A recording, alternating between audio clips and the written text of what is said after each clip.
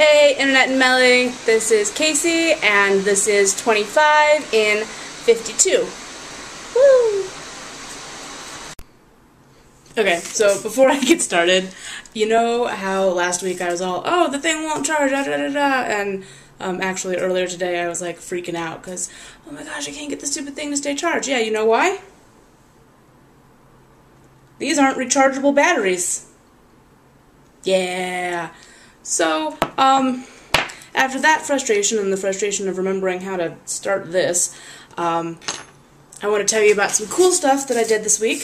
So, I went and hung out with Amy, and I bought this yarn, which is for making a baby hat with, and I bought a bunch of nail polish, which turned into this.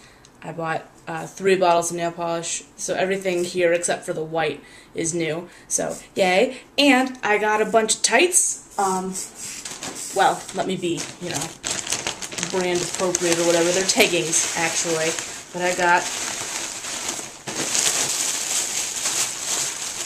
too many hands is what we got. We got black ones, and gray ones, and purple ones, and pink ones, and green ones, and now I need to buy more dresses. Yay!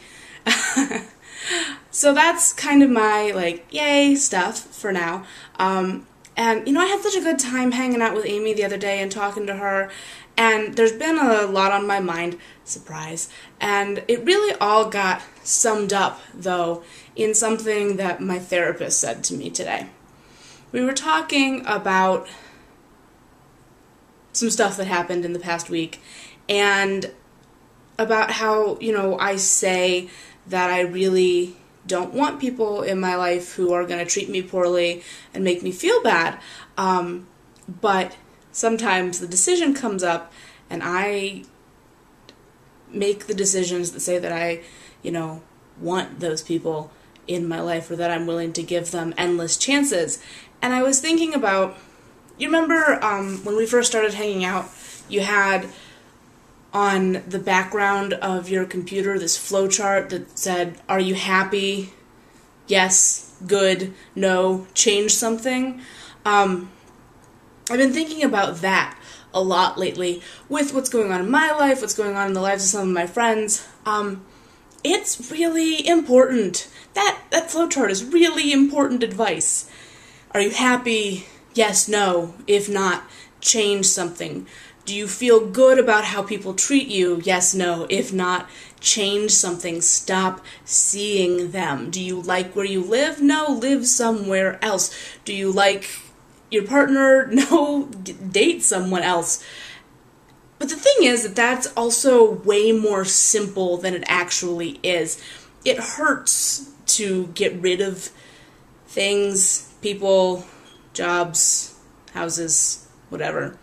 Like, that transition is really painful, and it's not simple, but it's important, and I don't know entirely what my point here is, but it's something that I'm thinking about a lot right now, where there are all of these choices that we do get to make, and we've been talking a lot about, you know, you get to make the choices and become the person that you intend to become, but the choices aren't easy.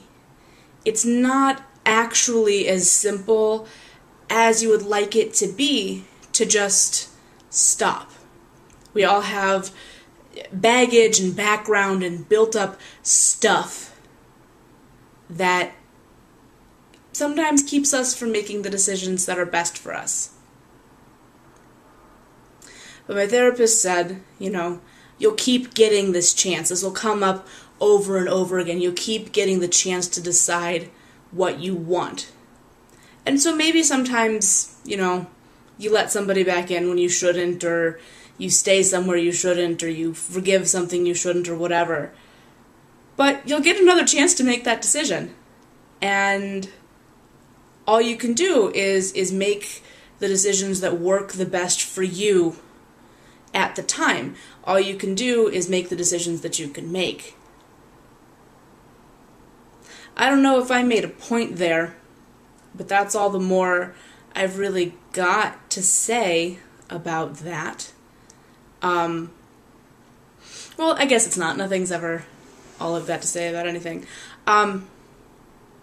you know, like, it's hard, it's hard to have this, to talk about this without talking about this. It's easy for me to say, you know, I don't have space in my life for people who treat me like I'm optional. Really super easy to say that. It is hard to, when somebody hurts me, say, you know what, no.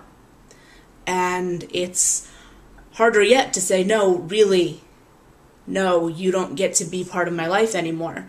And I think it's hard for other people to, you know, to make other decisions for other reasons. Like, you know, you have a plan and my life's going to be like this, and then everything goes kind of crazy, and you have to make those decisions. You have to choose. And if you're paying attention, you choose in the way that works better for your life, but that doesn't make it not hard to do. It being better doesn't make it not hard. And I don't think we talk about that enough. I don't think we talk about how difficult it is to have the life that you mean to have. It's not easy.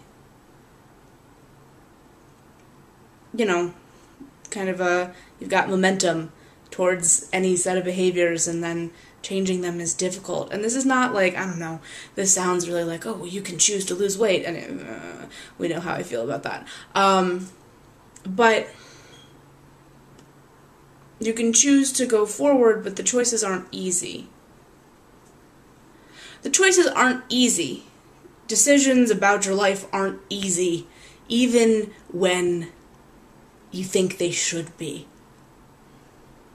What's weird is that I feel like I'm getting choked up right now, but I'm actually very happy. My life is going quite well. I have plane tickets. I have, you know, a hotel room for my first night there. It's all coming together.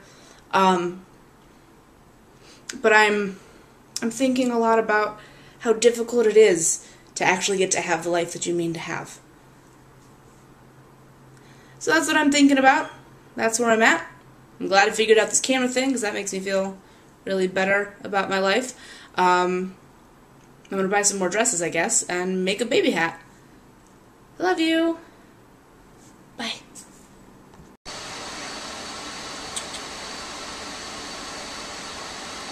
Whoa, it's Denny. Hey. Hey, bear. Yeah.